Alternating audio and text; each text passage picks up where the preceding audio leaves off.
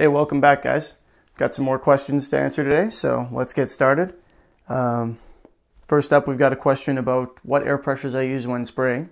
So I use a different air pressure when I'm working with guns and airbrushes.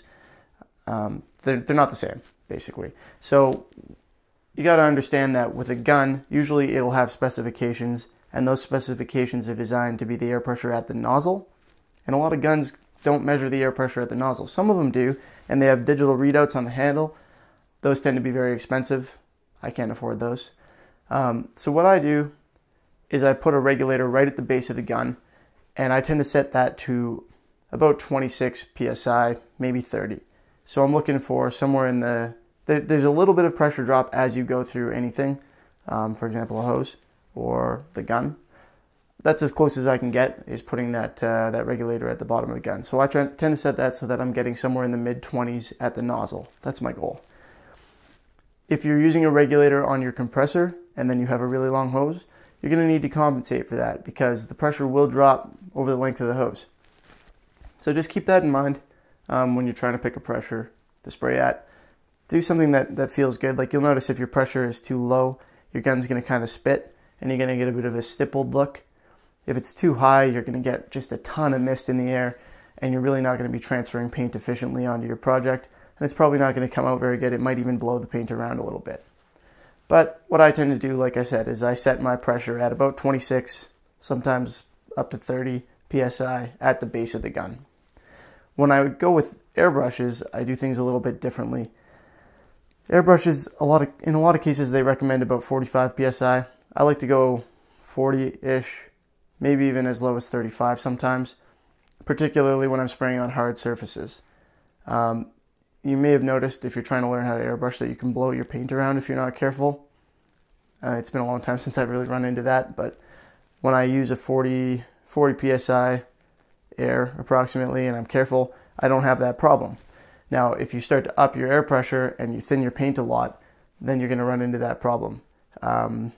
Conversely, if you let your air pressure go too low, like when I start spraying around 35, I run into a little bit more tip dry, so I have to be conscious of that, and I have to make sure I'm cleaning the tip of my airbrush relatively frequently.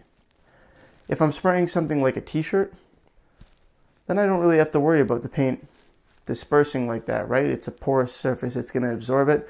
I've seen guys use up to like 70 psi on that with fairly thin paint, and they can pull some wicked detail doing that. It's not something I do frequently, but when you're painting a more porous surface that's going to soak in that paint and not, have you worrying about dispersing it, then you can up your pressure a little bit for that. Next, we've got somebody asking about doing metal art on a guitar. So some of you might not be familiar with my metal art. I know I've only posted a few videos about it, now and then. But I do this basically aluminum art, or steel occasionally, but mostly aluminum. It's kind of holographic. It's pretty interesting. I like it. Putting it on a guitar would be as difficult as getting a metal top guitar. That's about it. It can be done on any metal, so this guy's asking if it's possible to do that. Yes, it's possible. You could even do it on, for example, a guitar with a metal pickguard. So for this guitar, I cut a custom aluminum pickguard, but it's diamond plate, so I didn't do it on there.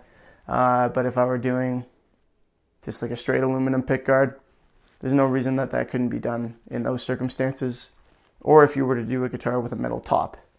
I don't really build guitars per se, so I've never made one with a metal top. But if I did, I would strongly consider doing a metal art style thing on there. What do we got last here? One more for today. Oh, here's a good one. What's your favorite kind of paint?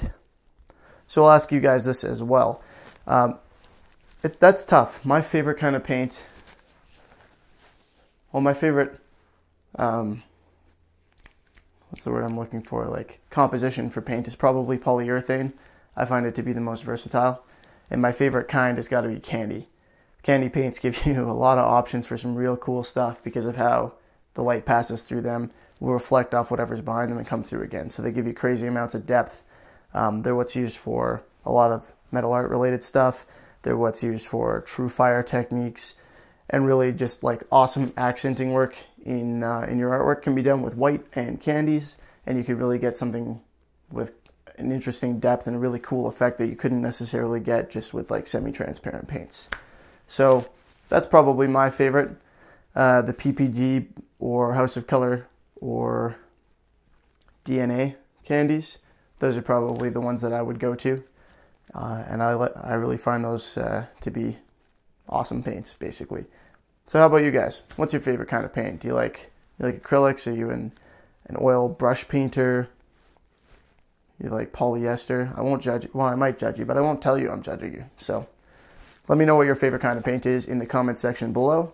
Don't forget to ask your questions so that I can keep this video series going. It's been going well so far, I think. What is this, episode 9 or something like that? So clearly you guys have lots of questions and I'm happy to answer them. And I think that the videos allow me to do that pretty well, hopefully. So keep them coming. Thanks for watching. And yep, we'll call that a wrap. See you next time.